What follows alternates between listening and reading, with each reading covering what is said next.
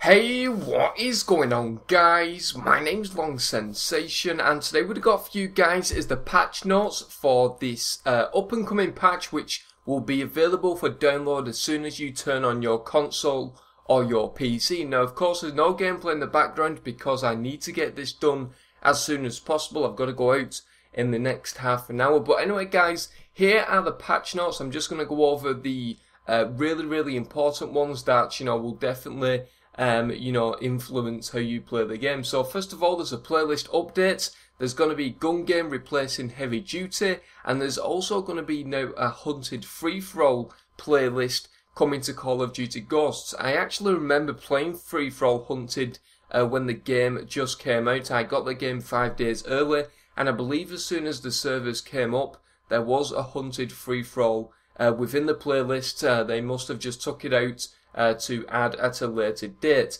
As well as this, there's esports changes, including additions to broadcaster mode. Not too important, but for you competitive guys, that will definitely please you. As well as this, there's also a heavy duty health options added to the private matches. There's also a new IED damage adjustment change, which of course is a massive improvement. We've been asking this for the last couple of months, and that is that IEDs are now got a kind of damage reduction for if you jump over them or if you go prone if they're overhead. So basically, if there's an IED on the floor, you jump and basically you won't die from it. And as well as this, if there's an overhead IED, if there's an IED on the ceiling, if you go prone, then the damage, of course, will be reduced again. It's going to be interesting to see if this actually is a good kind of nerf, and of course, if not, I will still be raging at the game. There's also another few changes regarding nerfs on the Amplify and Dead Silence perks.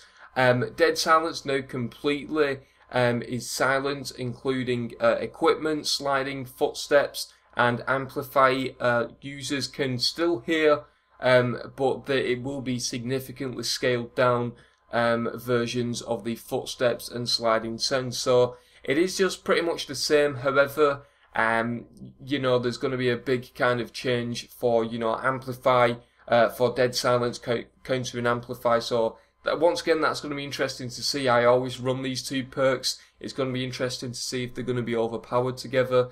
But once again, that's just something to be slightly interested in. As well as this, there's a slight Ak12 nerf. There's going to be an increase on the view kick. There's also going to be adjustment reload times on the L11.5 and USR sniper rifle. As of yet, we're not sure if that's going to be an increase or decrease. And there's also a reduced burst fire cooldown of the MSBS. I think that means that it's a nerf. I'm not sure if that's a buff. But if that is a nerf, I'm not really sure why. I don't even see people using the MSBS anymore. So that is really interesting to see, and that is pretty much it. There's massive changes to the esports rules and stuff like that. So if you guys want to see that, I will put the patch notes in the description so you guys can go and check it out. But if you want me to cover anything more, then of course please put it in the comment section below, and I'll do a proper commentary tonight. And as well as this, there's massive kind of bug changes to Extinction. Onslaught is now on Xbox 360 and Xbox One. But anyway, guys, that is pretty much it for this video. I'm actually really excited that Infinity Ward seem to be listening now. They've actually patched the IEDs. Go and tweet them and tell them to patch stuff like the dogs, the sniper rifles, danger close, stuff like that. And maybe they'll listen, and maybe they'll make the game even, a better game overall and make it fun to actually play. But anyway, guys, I've been Long Sensation. Thank you very much for watching this video, and I'll see you guys later.